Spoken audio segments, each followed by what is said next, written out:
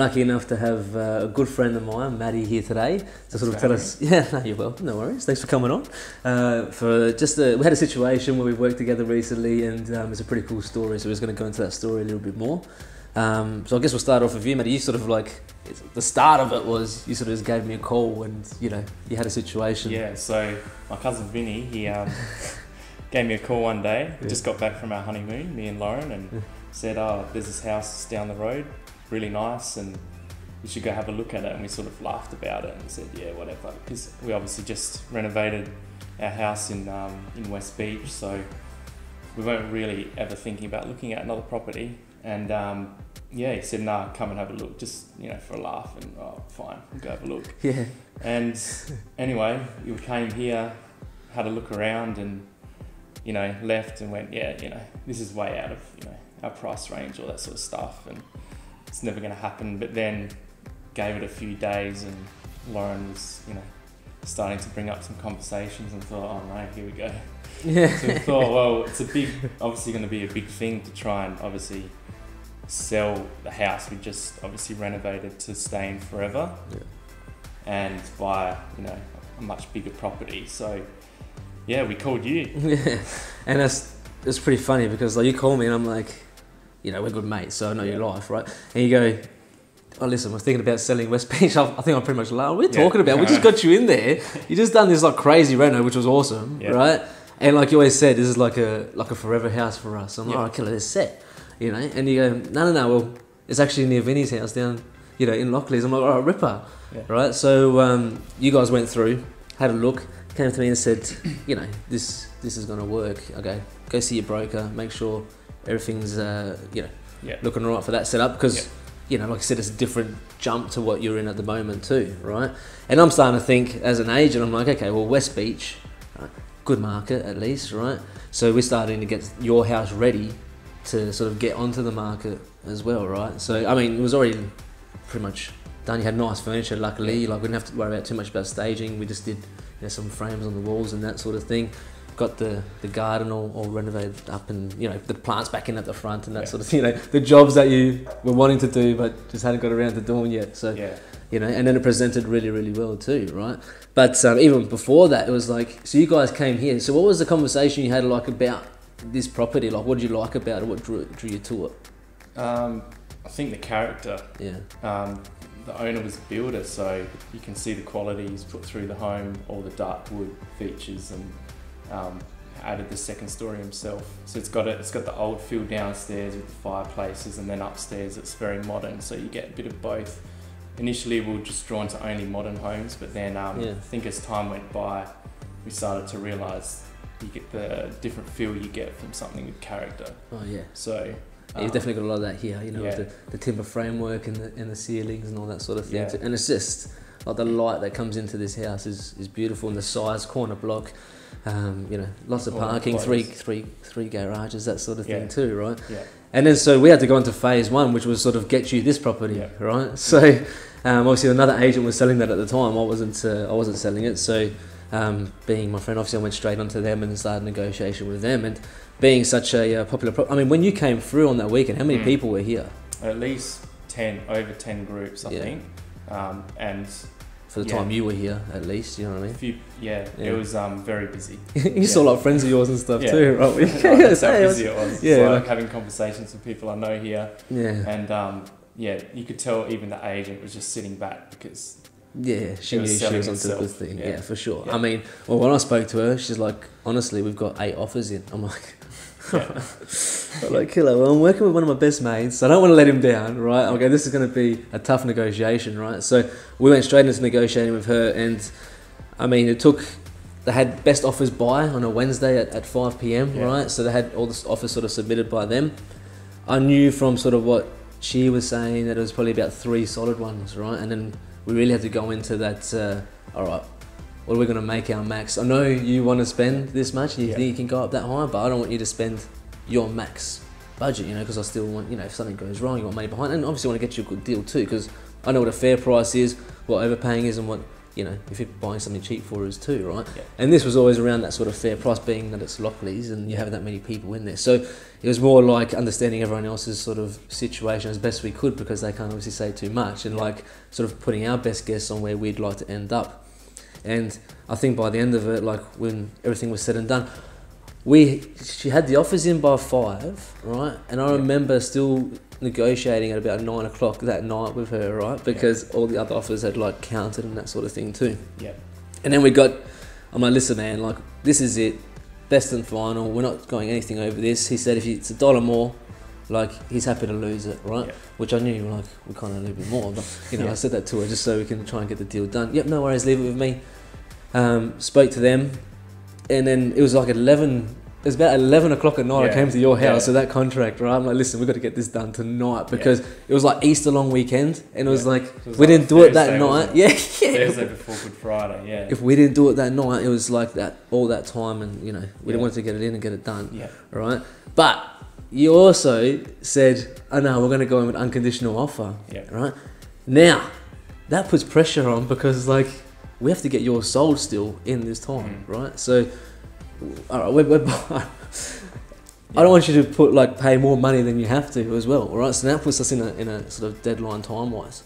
So we got the offer accepted, great, that was killer. And then, unfortunately, we had to budge a little bit on the amount of time we could set. We wanted 90 days, we had to come back down to sort of 60, right? So they gave us 60 days in which to get your property on the market and sold and settled, right? To try and line up these dates for you so it's just as smooth as possible, right? Now, anyone in real estate knows this, you know, it's kind of hard to do that. Like if you've got a subject to sale, if you've got to sell, like if there's conditions to a contract, to abide those conditions in that time, can sometimes be tough. And subject to sale when settlement's usually the hardest, right? But luckily we could do it unconditional, but we knew between each other, hey man, we got to, like really it's a subject to sale and settlement, but you were just wanted the house that bad, you wanted to go unconditional for. I'm like, no worries, let's do it, right? So we accepted the challenge. So then we had to go back to your place, all right? And then we're looking at how do we market your property now, right? Well, I guess the first thing was pretty much, it was good to meet with you straight away, because obviously if we gave it a few weeks, you know, we've got 2 months. 2 weeks is a long time. So yeah, pretty much it was great that you came straight away. First weekend, sat down, I think it was a Sunday afternoon, you know, sat there, went through everything. Because had to get the ball rolling straight away. Yeah, man. Well, because like I knew the situation we were sort of coming into, right? And every day was sort of, that's why we rushed that contract to get through before Easter, so we could get that extra bit of timing was crucial for us, right? But then we had to be smart about it too. So first thing I said to you was sort of like, what's the best things about your house in West Beach that, you know, you think would attract most people? Because I've been there a lot, right? But you live there, obviously the owner knows what's the best thing about their house, right? So, I mean, yeah, there was a few different things, right? I had the lot size, obviously, and then... Yeah, big lot. Pretty much we renovated everything inside and out, so there was nothing to do. You walk in and just live, you know, straight away. You know, brand new kitchen, brand new bathroom, you know, had 3 bedrooms. You know, it was for maybe a couple, small families were starting to think about who would actually come and purchase the property. We're trying to find you from before, like those sort of buyers, right? And it was good because, I mean, you spent decent money on some really good like appliances and fixtures. I mean, we had that the flue above the roof. Oh my god! And that thing there. I mean, there's only 2 models that you can do that with. They can have it that high above the cooktop, right? By regulations, and that was one of the models that you had. So obviously it was a good investment, and that was really the main attraction when people walked in, because you see this beautiful kitchen, right, with this feature right in the middle of the room, right? So obviously we played on that too, right?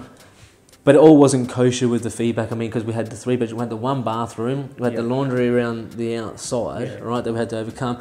But of course, our luck, what happens? Next door goes on the market just before we list it, right? So it was like, all right, we're getting this campaign. We know we're launching it next Friday.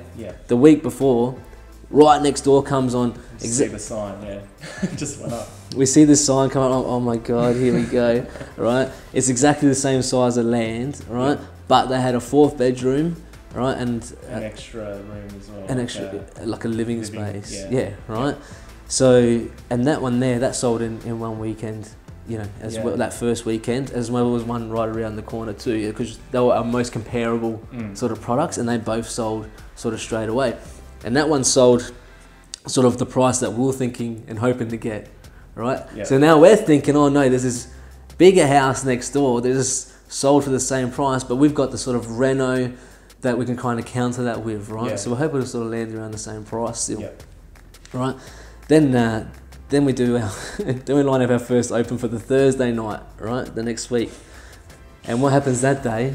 Thunderstorms, right? So gale force winds in West Beach going sideways, right? I'm surprised the sign didn't bloody... Well, if the next day, remember, we had to reinstall it because the sign sort of flew out. And the flag, forget about it, that was gone. I think that's in the airport somewhere, right? But that happened too, but we still had 12 groups through in that time. And that was all because when we sat down and talked about the marketing, right, we were very aggressive with what we wanted to do with price, and we knew that 10% range, we're trying to open it up as much as we could, and then put the pressure back onto me to negotiate that to the highest possible point.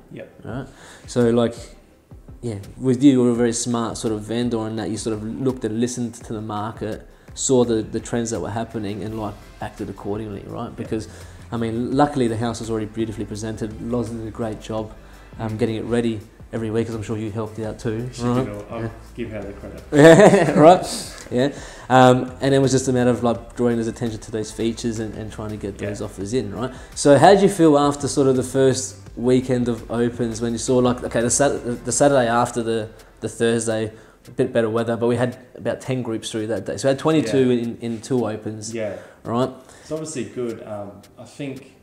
I think one of the main things is picking the right, obviously, starting price for the marketing and to listen to your agent, because the market is obviously changes, and you can't just have a value in your mind and think, I'm going to get that. You got to be reasonable, and if you got to think, what's the worst possible thing I'm going to get, and accept it. And then anything more to that is a bonus. So that's how I guess we sort of went along with what you were saying and trying to make the journey easy. We want to try and be as smooth as possible. I mean, it's a big thing. We left it on there for 4 or 5 months trying to get a little bit more, then we would have paid that back in 100%. Insurance and man, when we looked at your situation, it was like, okay, you bought it like a year and a bit ago, right? You've put this much into it to renovate it right now. I mean, we want to try and get a little bit out of it, because you're paying stamp duty and all those costings as well when you bought the property, right? We're aiming for this dollar figure, right? I mean, at that time, the market, here in Adelaide, I mean, from sort of October last year was a bit of a bloodbath, right? So we're in a real down market, trying to get a pretty premium price, which we thought was achievable anyway, right?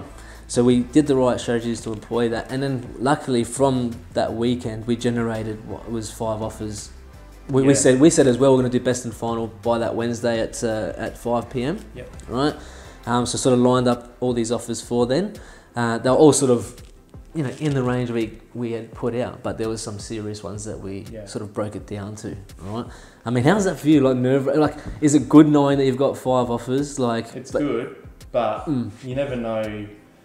You might give it to someone that offers a couple of thousand more than someone else, but you don't know if they're going to pull out of the offer, if they're going to say it's subject to sale, and it can be a snowball effect if they're subject to sale, and then it just goes on and on and on. So we needed something done within a couple months, signed, settled. So that's what made it nerve-wracking, not the I think the getting the sale, because the marketing was done so well and we got onto things so quickly and you negotiated, I felt comfortable with that.